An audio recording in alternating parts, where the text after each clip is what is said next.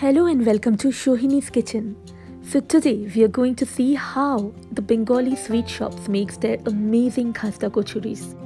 So let's take a look at the ingredients for making these delicious Khasta Kachoris. The recipe will make 11 to 12 Khasta Kachoris. We will need 3 tablespoons of clarified butter or ghee, 2 cups of maida or all-purpose flour, half teaspoon of ajwain or carom seeds, and salt as per your taste. Now I used 1 teaspoon of salt. Add all the ingredients to a mixing bowl.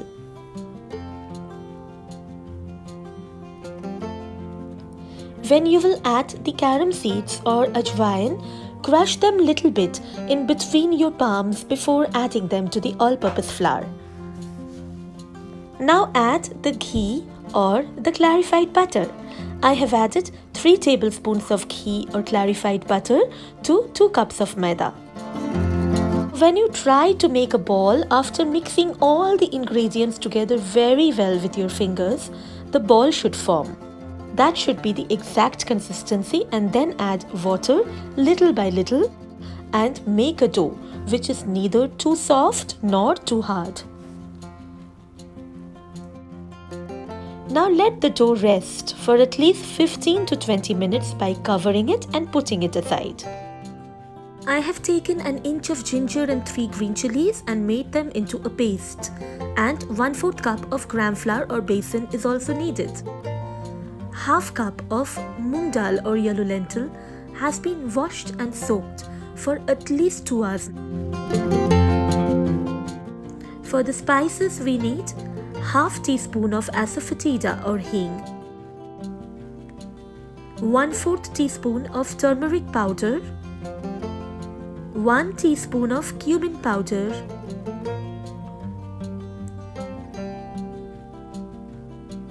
1 teaspoon of red chili powder,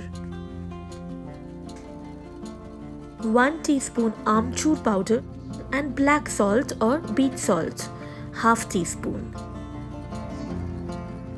We also need 1 teaspoon of cumin seeds, 1.5 teaspoons of coriander seeds, half teaspoon of black peppercorns, 1.5 teaspoons of fennel seeds, 1 teaspoon of dried fenugreek leaves or kasuri methi, and 2 dried red chilies. Salt and sugar as per your taste. And oil for cooking. Turn on the gas and place a thick flat-bottomed pan on it. Now add cumin seeds, fennel seeds,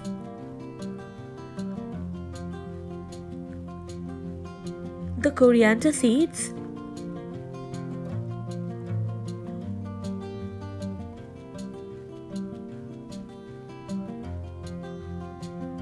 the black peppercorns,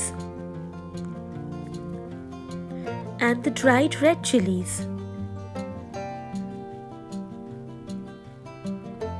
1 teaspoon of kasuri methi or dried fenugreek leaves. Roast all the spices on the heat until they turn brownish in color. As soon as you see little bit of smoke coming out from the mixture, turn off the gas and put it aside. Now we will crush these dry roasted spices into a coarse mixture. The mixture should look like this. The moong dal, which has been washed and soaked for at least 2 hours, will be crushed into a coarse paste. Coarsely grind the moong dal or the yellow lentils, which has been resting for at least 2 hours now. Keep this in mind that the moong dal should not be made into a fine paste. Being soaked in water for at least 2 hours now, the moong dal has softened, and this is how the paste should look like. Now we will roast the besan or the gram flour on a flat-bottomed pan until it changes its color little bit, and then we will add 4 tablespoons of oil to the pan. Dry roasting the besan or gram flour will remove the raw taste from it. Now add the asafoetida or hing.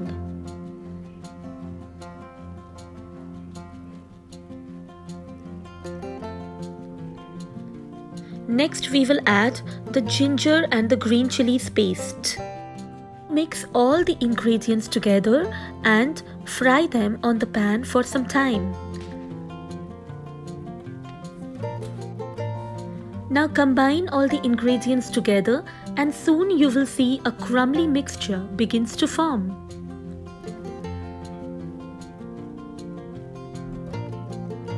Next we will add the coarsely grounded, dry roasted whole spices to the mixture and combine all the ingredients very well.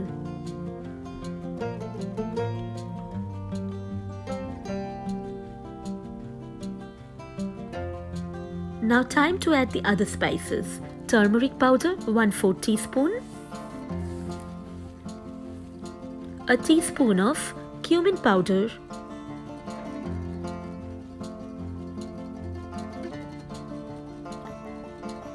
one teaspoon red chili powder,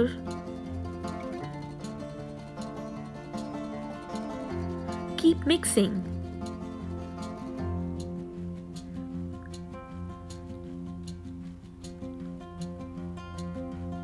Now add some salt. Add salt as per your taste. Now we will add half teaspoon of black salt or beach salt.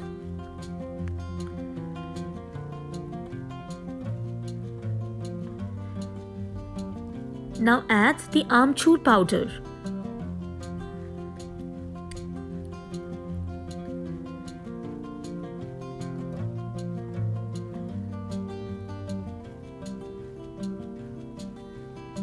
Now we will add the coarsely grounded moong dal paste. Mix all of them together and keep frying until a coarse powder is formed. The mixture should be crumbly. Now at this point, after tasting the mixture, I have added some salt to it and then some sugar. I have added almost little bit more than 2 tablespoons of sugar. Now add the garam masala powder.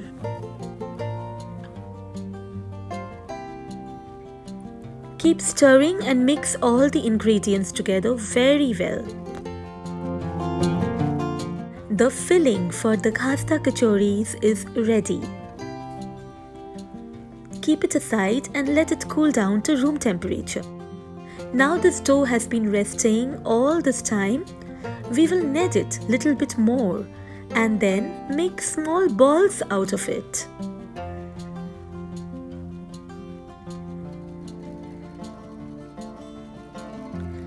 Now this is how you will be making the balls.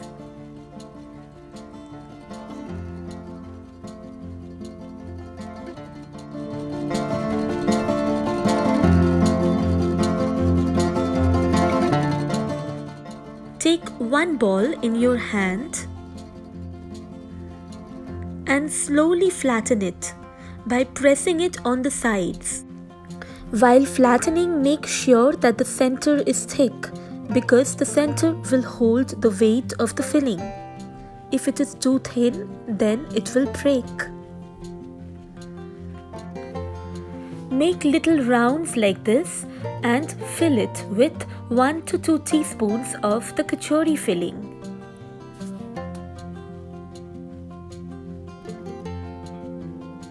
Seal the sides by bringing them together and pressing them lightly. Make sure the filling stays inside and it is sealed from all sides.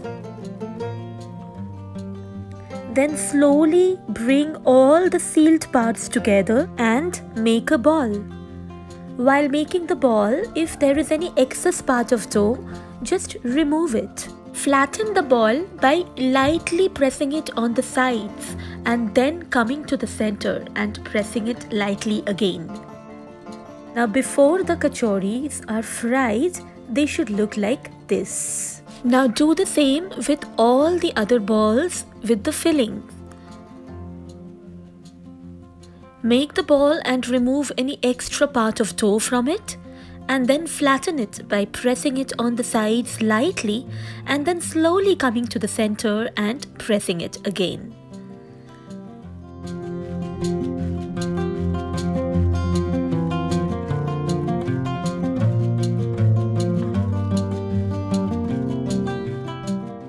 We are all set to fry the Khasta Kachoris. Place a wok on heat and fill it with oil. Now check if the oil is hot by putting in little bit of dough into the oil. There would be bubbles all around and the dough will not rise to the surface of the oil immediately. You will know then that this is the right temperature for frying the kachoris. Fry the kachoris by keeping the heat on low to medium. It should take about 10 to 15 minutes for frying each kachori. Now fry them until they turn golden brown in color. The color at which we get them in the Bengali sweet shops is a little bit darker than the goldenish brown color. I will try to make as close as the ones we get in the Bengali sweet shops. The Khasta Kachoris are ready. We will pick them up from the oil and place them on a plate lined with paper towel. Now in the same way we will fry the rest of the kachoris. Now fry these kachoris unless they have reached the goldenish brown color, and then pick them up and place them on a plate lined with paper towel, just like we did for the previous batch of kachoris. So the Khasta Kachoris are ready. Now let's break the kachoris and test if they are really khasta enough. Wow, did you hear the crunch? And now even if you turn the broken kachoris upside down, the filling would not fall off. The Bengali style Khasta Kachori is delicious and a must try. It is perfect for snacks and goes very well with tamarind chutney. If you try this recipe at home, don't forget to leave your feedback in the comments below. Like, share and comment if you like this recipe. Please subscribe to my channel and click on the bell icon for notifications. Follow Shohini's Kitchen on Facebook and Instagram.